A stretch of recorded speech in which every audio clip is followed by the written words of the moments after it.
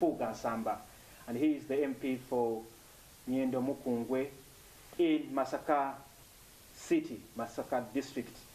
Thank you so much for welcoming us into your beautiful home here in Chengera, Honorable. So humbled this morning. Indeed. Good morning, viewers. And it's now such 6 months since you were appointed the leader of opposition. This task is not an easy task. Do you think, where you see it, is it a task that you think the load has been heavier than you expected it to be?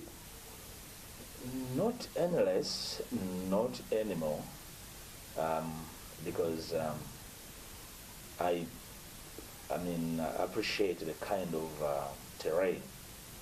From the onset, I knew the kind of rough ride that I was going to encounter, and therefore I set out to take it in my stride. So there are apparently no surprises so far. So I set out to do it the way I would confront this kind of terrain. And it was meant to be additive, and that's what it is.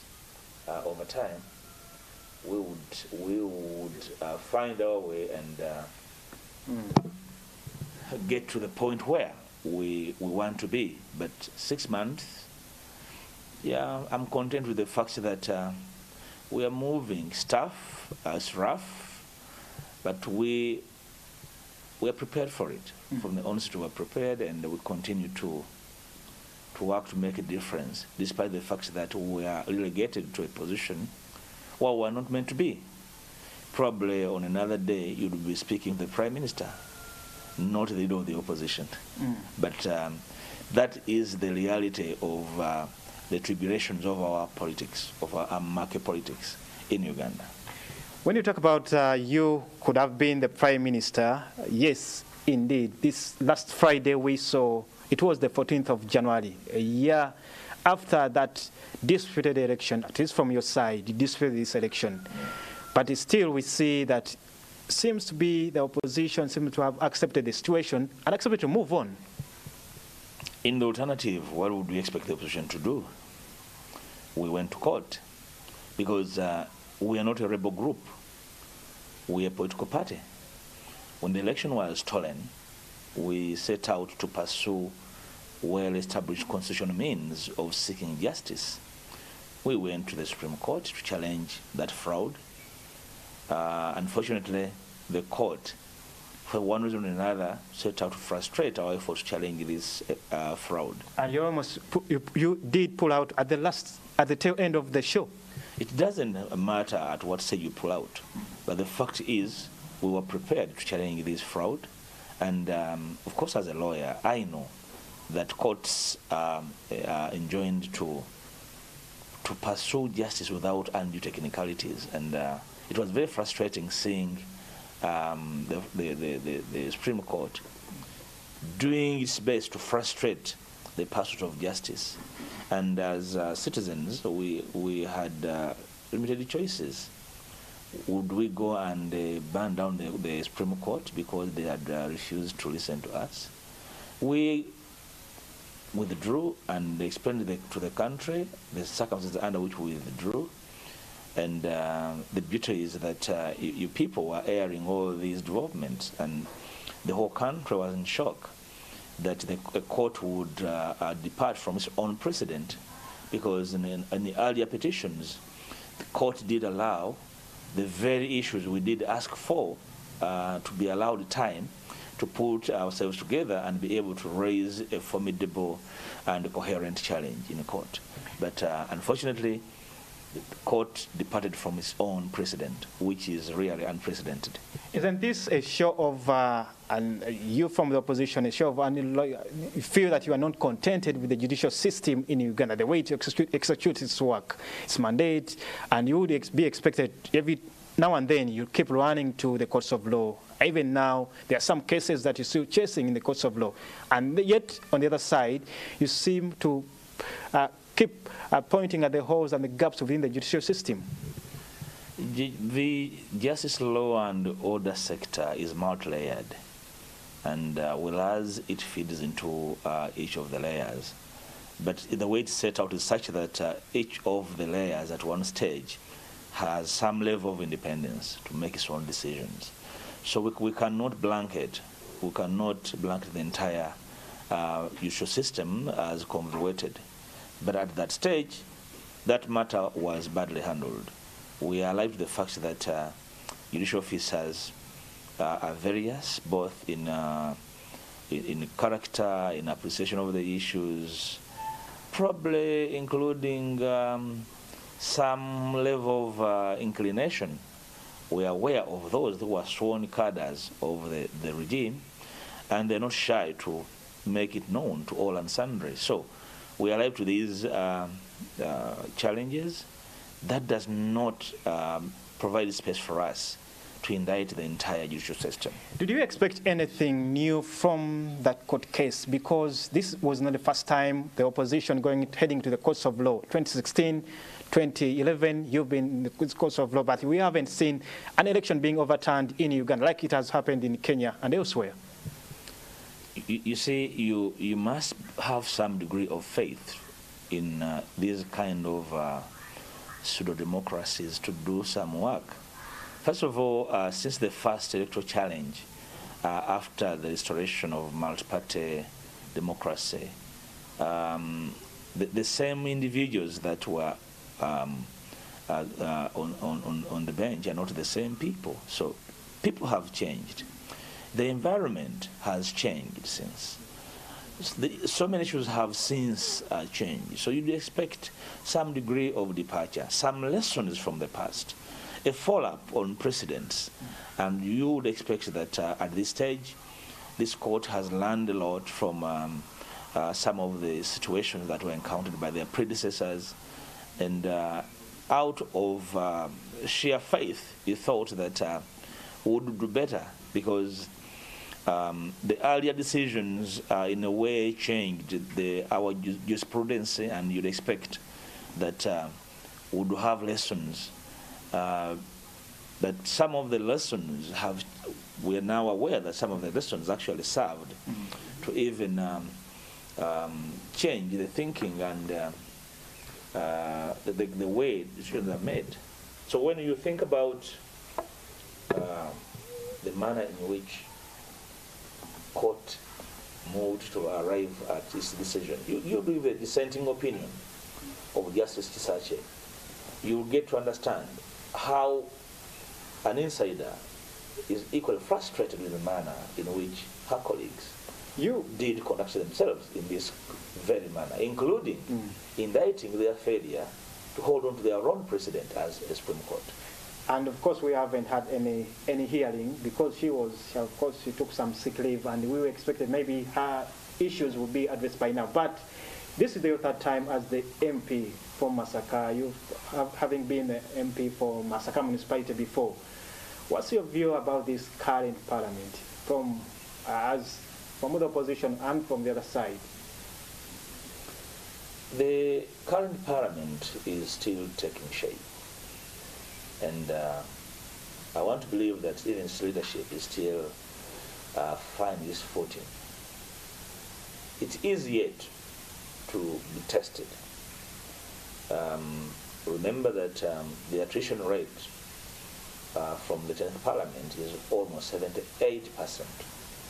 So only about 22% of members from the 10th Parliament returned.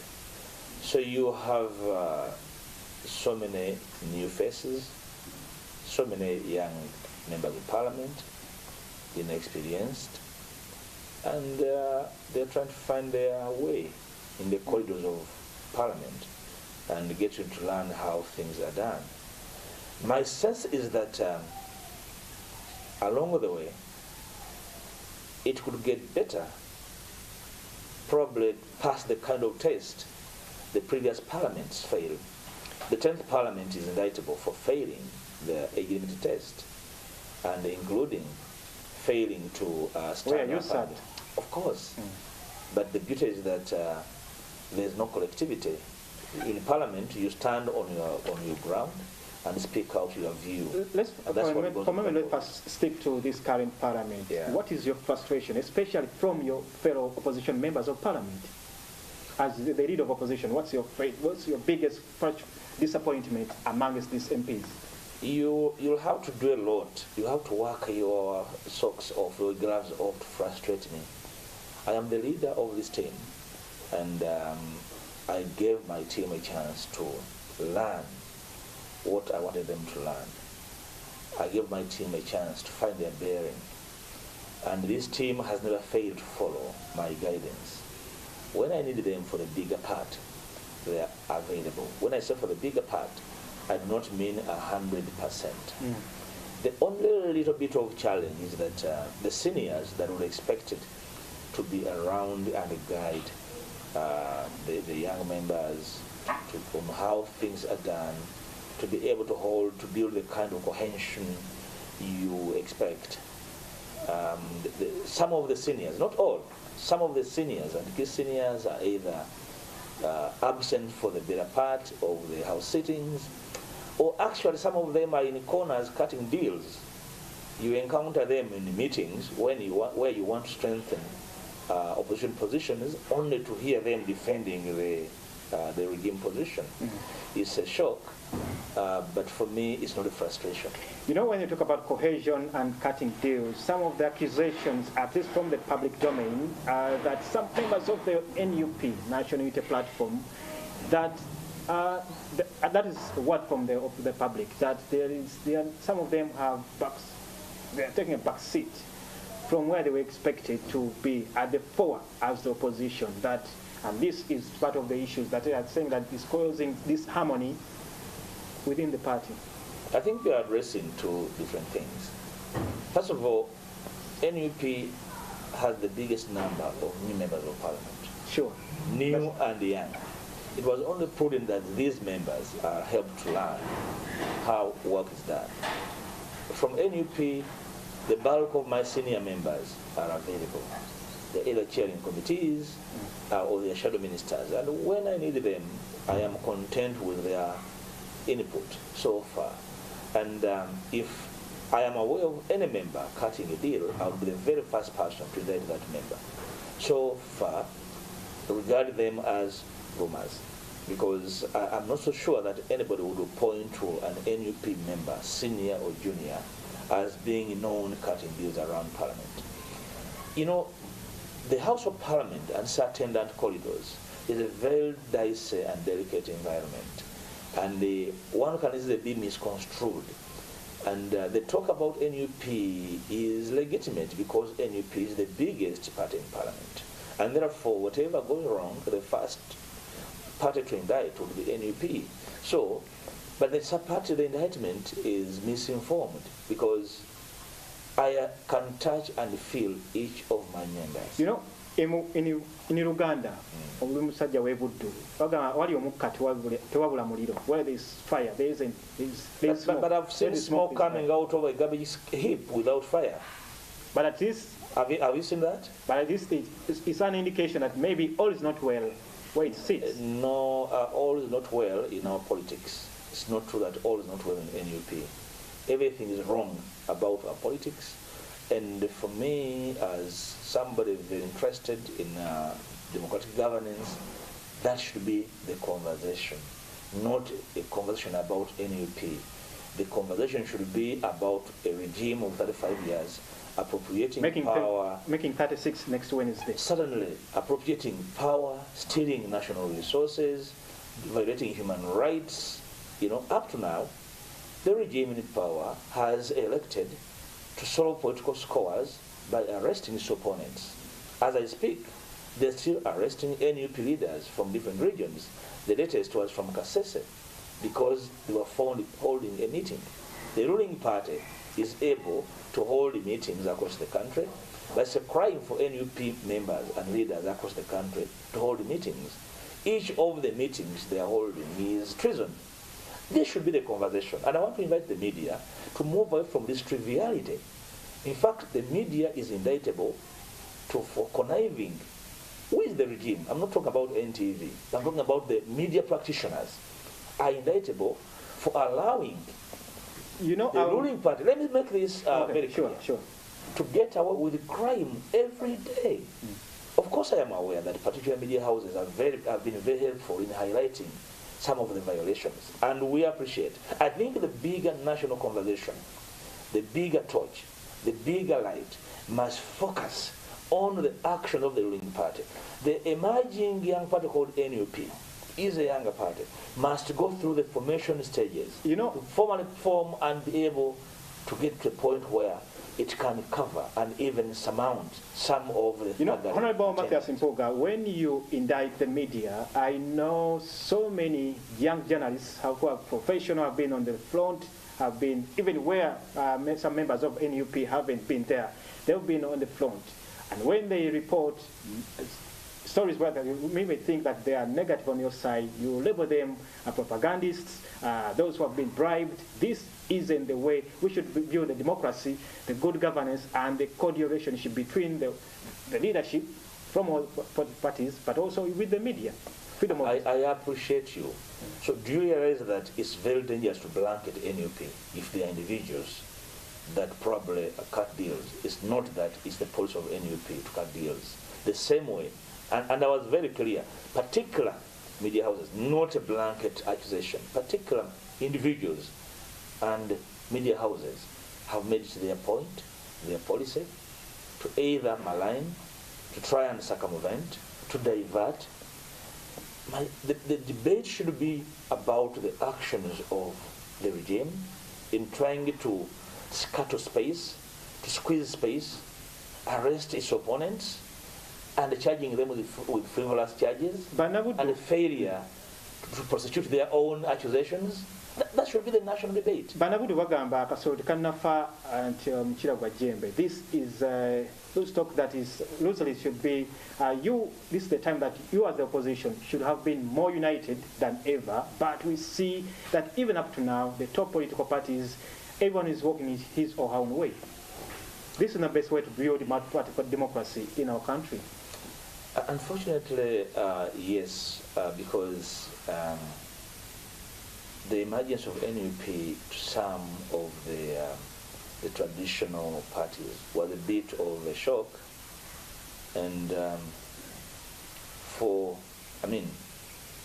some reason the opposition changed leadership in Parliament, and that's also the first time it's happening since multi-party was restored.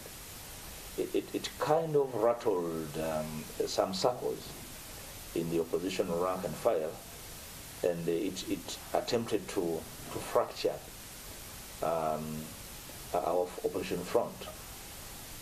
As leaders in Parliament and outside Parliament, we have been working the lines to try and diffuse these kind of fissures, and I am content that we are somewhere.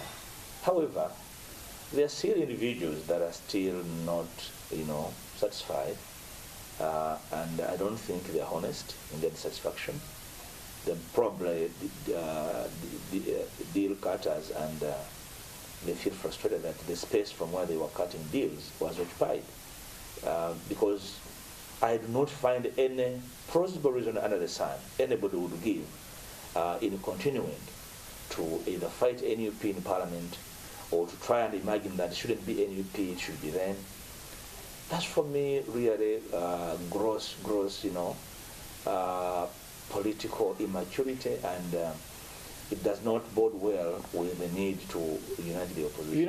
When you talk about uniting the opposition, this is the time maybe members from the other side, DP, FDC, GEMA, UPC, would they be expecting NUP to have this candid conversation about the front that you should be taking in the IPOD summit? But NUP has consistently said, no, that is a Tea Party, we will not be taking part in that. And this is one of the fora that you would be using to form that candid conversation. The talk about IPOD makes one imagine that NUP rejected something, that is really is set out in some law, some written law or something. Even when we rejected the iPod platform, we offered an alternative, and that alternative we offered is constitutional, namely the National Consultative Forum. One of the reasons why we rejected iPod was because the iPod framework has no legal, backing, and therefore there's no provision for implementing the outcomes of this conversation. And this conversation has been exploited by the ruling party to try and pick up key pictures to portray as if, they are available to discuss and dialogue. Mm. Just imagine, for the so many years that we have had iPod, why would you have a violent election in 2001? Was that part of what was discussed? Why would the ruling party imagine that they have a right to rule and others have a duty to participate in an election? So what has been the essence of having iPod all along? Some members we offered that if the parties are honest about dialogue, the Constitution provides for the National Consultative Forum, which is convened by the Electoral Commission. When you were appointed the leader of opposition, some looked at you, those in opposition, some looked at you as the Mpuuga they used to know in 2011, who was part of the FOC, Action for Change, who was part of 4GC, that group that was organizing, for example, the demonstrations, Walk to Work, that at the height of the increment in fuel prices, which we are at the same situation. We are seeing increase in fuel prices. Many people are leaving their vehicles at home. This is the same situation. They maybe thought this is the Mpuuga who will be leading us on that front, and you are walking on the left from the right. They were expecting you to use. Now we do not cram approaches. We evaluate situations and the best way of dealing with them. We have held meetings internally to figure out what this heralds and where it is going. Initially, when the increments started, the general belief was that it's short term, and therefore you don't need to make a storm out of it. And because it has persisted for a week, we also been prompted to go into an overdrive of consultations from colleagues and peers and stakeholders on what we need to do about this. And I want to assure the country and viewers that in the next couple of hours we're going to come out. If the government is not unequivocally coming out with a final solution, they will hear from us. But we do not want anybody to have it crammed that wherever there is a crisis, Mpuuga will be on the street. The kind of the street is part and parcel of what we do to demonstrate. After all, it is lawful in the first place. But it's not a preserve of Matthias Mpuuga. It can also be done by other people, civil society, whatever. Because I am a leader, I do not wake up to do. Even when you saw Walk to Work, it was after consultations. And I want to again invite you to appreciate the fact that whatever you do unplanned will not last the distance. The kind of Mpuuga, you're better off taking more time planning than planning after. The voices I hear from them, the type of Mpuuga, that style of Mpuuga, they felt that at this time when we see activists being arrested, detained without being produced in court for so long, and when they are produced, some are held in court even without their lawyers, the kind of Mpuuga they would be seeing is the one that when members of parliament, with their constitutional right, even when court pronounces itself, will be the one who will say, this time round, will not be sitting as members of parliament, not once, but continuously. They will be seeing Mpuuga, a different Mpuuga, who is the leader of opposition now. Fortunately, I am the leader. Those voices should allow their leader to lead them, and not the other way around. Okay? Because a leader is privileged to read situations, to read moments, and to make choices. That's the distinction. If you're an impulsive leader, then certainly you're going to be making one mistake after another. I am not impulsive. And certainly, for the so many times we have moved in my leadership to act on something, it is after imagination, consultations, and selecting our choices. We are consultative. It's not a one-man show. No, it's a consultative leadership, and we agree on whatever position we take at every moment. For me, this is more satisfying. Instead of saying, guys, jump, let's jump and go, only to look behind and no one following you. So I'm better off consulting, and once I get the approval, tacit or direct, from peers, colleagues, and stakeholders, then it's best done that way. So we are not impulsive, we are imaginative, and I'd rather do things that way. Not because we do not know how to demonstrate. No, it's because we we make our choices after looking at the options at our disposal, and we are not sleeping about these options. We are pursuing them. We've seen different coalitions, formations being set up, especially towards the elections or even within mid-term. We've had SUVI, which we belong to then. We've had TDA, the transition, the TDA. We've had the IPC. Now we know there is a talk, or there is a formation, the People's Front for Transition. Jema is part of it. I know some members who left DP. I know the FDC and some other top politicians. NUP is not part of this, yes, but this was seen as another front, another route that will be taken by all members of the opposition, maybe to dig out the ruling system within the out of power. And we are not seeing this kind of talk, this kind of engagement. What's happening? What's wrong with the PFT that is keeping you out of it? First of all, if there were engagements, they were not going to take place in a public park.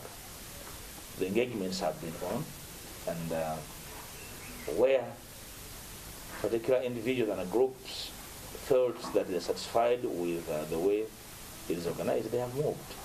But on the broad view of things, we said the front is very okay. We're not opposed to it. As to whether we must directly be in it is another matter.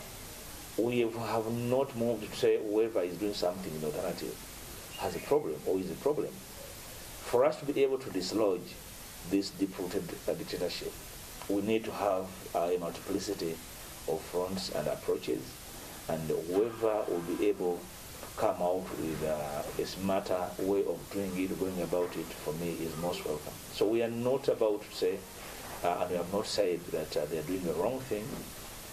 But you see, on the streets, you do not participate by duress. But on the streets, but also within the circles of your comrades, they see you, NUP, as the big boys. You feel that ego. You have the ego. You feel you are the big boys around. You have to take the lead. You cannot join whatever alternative, whatever strategy they bring on board. That's not so true. I have not seen any member of NUP speaking with arrogance or... you see, being a big boy also gives you a certain level of responsibility. And we're exercising this responsibility, first of all, by listening to the other voices that we are doing so well. And when you listen, you even advise. But we have not moved because the big boys to stop anybody from doing anything. I think that talk is the same talk I referred to inter alia, of some people that believe that NUP does not deserve to lead them. And they are the people that have tried probably to bring this talk as contingent, and I reject that, because as the leading opposition party, we've been harmed enough, and on so many occasions we've been out. When we came out of the 2021 election, our president wrote to all the opposition parties with a view of having a meeting to find a framework for working together. You probably aired the views of some of the leaders in the big parties, the opposition. You aired them. You probably had their feeling about NUP and the kind of questions they are raising about NUP and how they felt NUP cannot ask of them to chair a meeting. This for me was a very, very bad start. So we are trying to find a framework, a mechanism of working together. As you find that mechanism, I still contend that there is a lot of room for us to work, and I have no reason to doubt. As you find that mechanism, it's now 36 years. Next week, NRM, President Museveni will be in power for 36 years. And the opposition is still struggling to root him out of power. this is the time, isn't it, yesterday that your opposition should have been united, at least to see that there is a cause, a formidable force against the NRM. The more opposition work together is not an option. It's not something that we need even to, to pretend and think about as one thing that we need a lot of reflection. It's actually a must. If we are going to find a way of making it easy for us to dislodge the dictatorship, then we must summon our senses to talk about unity as the most important thing. 36 years of Mr. Museveni and continuing for me is a very terrible thing for this country. I'm really sure Mr. Museveni knows it, but somehow he's stuck with himself. But for the opposition, we owe it to ourselves and our supporters to work together. Even when we think that there are certain issues over which we disagree, at least we know we are not disagreeable in the change of government. That alone should unite us. We even know at various fora the issues we think would rather change when the government changes.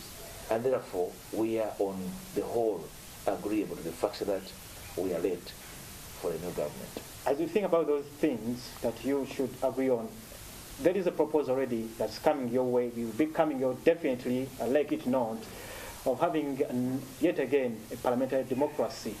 And there is, I heard that you're going to be having consultative meetings across the country, but you should know that, yes, just like it has happened before, the police, the security agencies will not be giving you a cup of tea as you move across the country. And this is something that touches on the future of our country. And you want us to be an iPod. So you see the kind of contradictions. That's why I said the kind of questions that should be raised should be to General Museveni and his people, whether they are actually willing to democratize this country and see this country prosper and spend less on regime, stay instead of investing in people and their lives. Certainly, the proposal to amend the constitution with a view of migrating from the current hybrid to a parliamentary system, it is part of the attempt to draw the debate away from democratization. Because in the current situation, elections are more of a ritual. Elections have become a ritual because we cannot have a free and fair election. When I was presenting my my views as a legislative agenda in Parliament, one of the biggest components of this agenda is major constitutional and electoral reforms, not piecemeal constitutional amendments as envisaged by the group agitating to change the electoral system. The conversation about, because think about it, what is the cry in the country about our democracy? Is it the mode of election, or the fact that the ruling party, the state party, is a full-blown dictatorship armed and wakes up every foil and make sure the opponents do not access the people to ask for votes and protect the votes? So that should be a conversation. So it's a diversion from the real issues for me, and whereas that would be a conversation worth participating in, it should be a last conversation. After talking about the key issues, after agreeing the mode of democracy we want to have, because before you go into that, that's a peripheral matter. Are we into this? Was the last election stolen because we are into we are not in a parliamentary system? Thank you, Honorable. Your last words to the viewers of Morning at NTV. Well, first of all, I want to appreciate NTV for giving us an opportunity to share with the country, with the world, our views on a number of subject matters, and invite NTV and other media houses to shine a torch on the regime, especially on human rights violation. None of us is safe in the current state of affairs if we continue to allow this to happen. And I want to invite the country to continue making these demands. We appreciate the criticism about the way we work. I want to ask people to input in how we work. We are not a closed shop. We're listening, we observe and are able to change the way we work when we listen to the people. And going forward in 2022, we have already set out on how we want to work. The conversation continues, and I want to assure viewers that you'll see a different NUP. You're going to see the opposition implementing its plans as discussed over the last recess. Honorable Matthias Mpuuga Nsamba, the MP for Nyendo Mukungwe, Masaka City, also the leader of opposition. Thank you so much for giving us this time and also welcoming us into your beautiful home, but also sharing with our viewers these insights on Morning at NTV. Stephen Mbide and Professor Mpuuga would like now take you back to Idris Matusegawa in the studios and wish you a pleasant Wednesday morning. Oh, thank you so much for that report, Stephen Mbide. Now it's 53 minutes past 8 a.m. and we come to the end of today's Morning at NTV. But be sure to catch us tomorrow morning from 6:30 a.m. to 9 a.m. for the best Kickstarter of your day. Now, remember, progress is progress, however small it is. And always share your thoughts on our social media platforms, that is YouTube, Facebook, Twitter. Look out for NTV Uganda or myself, Idris Matusegawa, and do it responsibly. Well, good morning and catch you tomorrow.